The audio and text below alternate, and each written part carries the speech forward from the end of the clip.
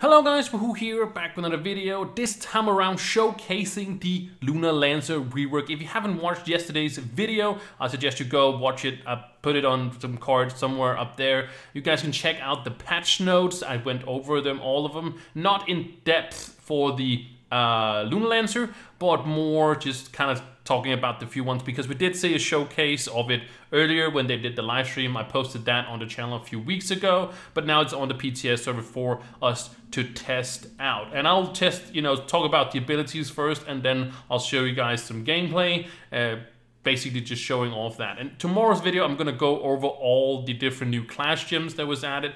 But if you just want to read the patch note yourself, you can go to the description, as it's always linked down below in all of my videos. So not much further ado than just run over the different abilities. All right, so right here I'm just gonna read all the different abilities, or the different I guess the new changes, everything there is in the base abilities, also in the lunar form abilities as well. So I'll put them on the screen as well for you guys to see, and then I'll kind of talk about them afterwards, what they are basically going to do. So the first one is the passive, that's a lunacy. Using abilities attacking enemies gives Lunar power. So instead of energy, it gives Lunar power. Gathering enough become infused with the power of the moon. Lunar and Lancer gain, like I said, moon power instead of energy. So now for the base attack, increase the damage base attack by 180% and increase the hit rate and new animation. So the new animation is that he, instead of using the #1 ability where you swung your lance,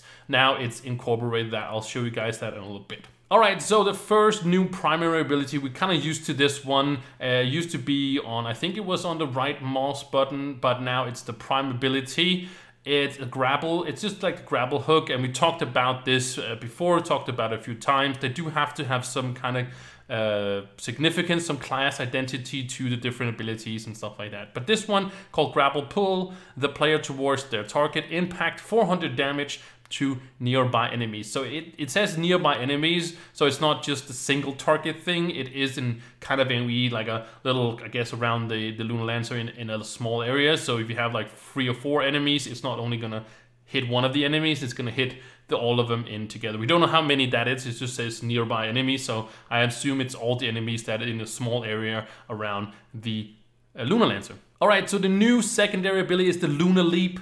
Jump up in the air, dealing 350 damage to enemies around the player, gaining slow fall. So it says when you leap up, so I assume that's when you jump also does damage, because for a short time the grapple becomes also Lunar infused when dealing extra damage, and then you can also add that damage to the player, gaining an attack buff as well if you do that. So it's a little bit more of a combination instead of something where you just use your grapple hook, or you just use your #1 ability as we're used to. So there's a little bit more combination, and that's probably also gonna gain you some more moon power towards your ultimate. Alright, so quickly, there is also the new primary ability. So that's the Lunar Infused Grapple. That's the one we talked about before. And on impact, it does 800 damage to nearby enemies. Again, I think the same. And also triggers a physical damage buff. I don't know why they put in physical damage buff, because usually this is a buff, but it's good that they put it in a physical,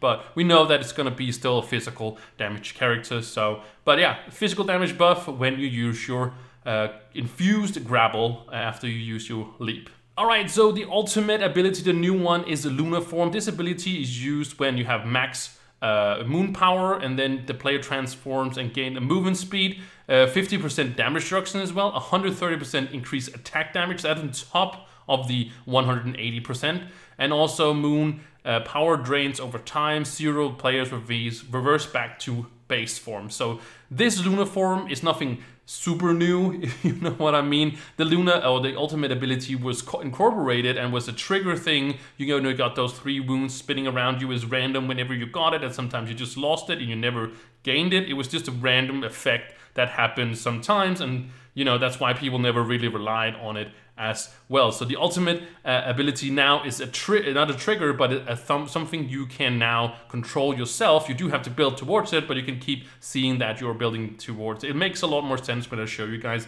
how it works, but it's just, you can just be even stronger. And that's also why we're gonna talk about a little bit about the Lunar form abilities, because everything gets buffed. Alright, so now for the Lunar form abilities. So basically they're all the same, just much stronger. I'm gonna go over them one by one. I might put everything on the same screen because it's nothing new to that, but it's just, it does a lot more damage. It's a little bit, but you'll see what we get to that. So the base attack is now the Christian combo. Perform a sweeping attack back and forth, dealing 850 damage. So it's basically the same, but instead of you having to tack a few times before it does a swing, now it's just gonna swing like crazy. And I haven't gotten into the Lunar form yet because I wanted to do this right here with you guys. So we'll see together how the Lunar form abilities work. Then there's also a new primary ability, that's Eclipse Spear. Throws a spear dealing 550 damage. It's just area damage though, and also cost moon power. So you can stay in moon, I think you can stay in Lunar form longer, but if you then use an ability, it's gonna drain or take out a piece of it and kind of have some kind of cost to it. Then there's the second new secondary ability, Lunar Slam. Jumps high up into the air and slams down, dealing 1000% damage, stunning enemies, and also this cost moon power. So I think it's going to drain, like I said, slowly if you don't do anything, and you can just auto attack and it's not going to happen anything. Or not happen, you know, that's not going to drain your moon power. Of course, it's going to happen something, but you know what I mean. Well, I guess you can do nothing and it's just going to drain and just go out if you want to do so. But 1000% is gonna deal an area damage as well, and also stun the enemies. Now there's also an ultimate ability, Blessing of the Moon. Summon a spear from the heavens. That's the one we're used to being the ultimate. Increasing stability and movement speed. I don't know, I'm not a fan of the stability, gotta say. I didn't read this when we were actually going through the patch notes and stuff, but I don't really, the ability is kind of a useless stat. The movement speed are great, but it probably has some area to it. So movement speed is kind of, you know, it's going to be down in the ground and you're going to run away from it, then lose the buff maybe before duration is over. I don't know what they could have done, but stability and movement speed, I don't know. But additionally, applying and healing over time buff for your allies, so you can actually heal people as well. Seems kind of unnecessary, but you know, okay, fair. Also dealing 1000 damage to enemy on impact. Also dealing additional overtime, and it's again, it costs you some moon power, and it's probably going to have a cooldown to it as well. You can't just spam all these abilities. There's going to be probably a cooldown to it. But I do want to say, before we head into showing all the abilities off and doing some kind of gameplay thing, is that 1000% damage, I said this in yesterday's video as well, seems too much. So we saw these kind of numbers, 1000 damage on the Chloromancer rework, and it got reverted back to, I think, 750, and then it hit live with 750, and then it got nerfed again to 500 because people were, of course, soloing Leviathans and stuff like that. I don't know if the I predicted yesterday that there was going to be some people showing some videos on one-shotting Leviathans on the PTS server and stuff like that, but we haven't seen that arise yet, but we might see it somewhere. But 1000% is not what is gonna hit. That's my prediction. It would be cool if it does, for sure. Even the 850 damage seems a little bit out there, but we'll see what happens when we get to that. But 1000% is fun to have on the PTS server, but it's definitely not going to be 1000% because that is way too much. But it's good to have some damage so that people can test some stuff out and whatnot. But enough ranting, let's move into the showcase. Alright, so now we are just in a regular new 9 world, and I did forget to mention that there's also added a new class gem. The lone class gem, of course, still works where you spawn a shadow version of yourself that, you know, does what you do. Also, the Lunar form, the chance is increased, so I think maybe, well, this is still worded weird, but I think they should change this to, if you have this equipped, you'll still do the, you know, the shadow clone, whatever, that's fine. But, you know, it should increase your gaining of moon power for yourself. But the other one there's here is right down here. When Lunar form, that's when you ultimate, right? Your base attack has a chance to spawn a meteors. It says meteors, so I thought it was a meteor, just one, but I guess it's more from the sky. So we'll see how that works when we get to that. But we don't know the damage of it and how much it's gonna do, but we'll see what happens when we are going to play. So first, let's talk about the lunacy. So this is the way you gain your moon power, as I said, when you do abilities in the basic form, and then when you also attack. So let's show off some attacking. Let's see if we can find some guys over here. So you can see, and then it does that. You don't really have to attack enemies for it. You can see then the swing. You see the swing, that swing. That is the swing we're used to when the #1 ability. But that's now the leap instead. That's a shadow clone, by the way. He looks pretty cool. Actually now also, I don't know if it ever had a bar like showing the time how long you had it for as well. But that's just the basic attack. That's the one that deals 180% damage. Again, up for changing as well. Alright, so next up we got the grapple hook, as I call it. It just does what it does. We are used to this ability as well. So in this, it's just more, in the basic form, it's just more of a movement kind of thing where you move, but it do deal damage as well. Not too much, I think. Let's try it on an enemy. Let's see if I can, yeah. It does do some kind of impact on it, not too much. It's not too crazy, and there I got my shadow clone once again. But yeah, that was just the grapple. We're used to that, but it gets fun when we get into that lunar form or when we are in a leap. So that's gonna be the next thing. All right, so next we got the leap. So we jump up, you can see it actually did damage there, and then you have a short time where you are in the air, which is pretty cool. And you can see if you looked at the grapple, it did change as well in the icon. Let me try that one more time. Let's just wait for it to do so. And you can see the damage there. And then you see that's changed. You can see this is, it looks different, and then it reverts back. It kind of turns purple, and then it becomes way better. So you can see I'm also gaining moon power. I've tried, I might actually see if I lose any of it. Does it just gain when I use the #1 ability? Yeah, I do. Oh, you can actually just power it up when doing this. And then that's the extra grapple, extra damage when you do that. So it's kind of a movement spill. I can also move around with it as I can get up, jump up, you can get over there and just use the grapple as well. And then it just damage, of course, when impact as well. So let's use it in a combo. Kind of did it there, but let's actually hit this guy over here. He's just having his back to me, so he wants trouble. Let's get up and then do the mouse button. There we go. Okay, and I totally whipped on that one. So let's just grapple over to him and hit him. And this is, like I said, again, the basic attack. So now you can see, oh, I actually got 2 shadow clones now, so that is pretty crazy. But now we actually build enough to have our lunar form. So let's show off the lunar form as well.